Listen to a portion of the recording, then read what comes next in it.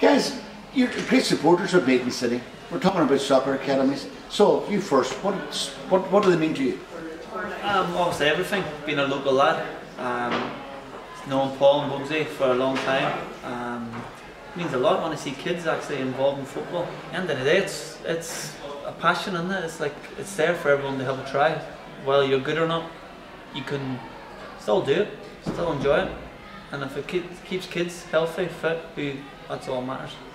Academies, good or bad for professional games?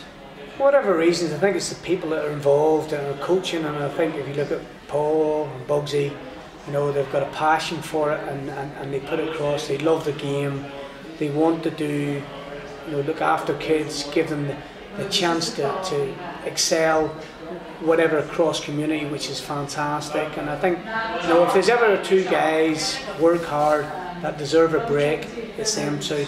You know, I think they're fantastic for the local area. And maybe for me, looking from the outside, I think they're probably a little bit undervalued around the Derry community, in my opinion. I think they do a great job, and you know, Bugsy and Keezy looked after me as a kid in terms of took me up to Sydenham whenever I was under 16s, brought me out. The amount of interaction and time and effort above and beyond the job is fantastic, and I think as two blokes, I think they're undervalued. That's my opinion. I think for any kid to go in the academy, I think the first thing you're going to learn is discipline. I said to anybody, you need to learn something, and it'll work further down the line. Academies are probably the best way forward. You get people like Bugsy, Keezy, looking after you. The welfare of kids is important, and to me, I think it's definitely recommended, especially in Deeney City. I think it's fantastic. Stephen, final word to you. You've been there up to international level, like you've seen it all, you've done it all. What advice would you give to young kids out there? I think first and foremost, you got to enjoy it, and you got to have a passion for it. But listen, nothing comes easy. You've got to work hard.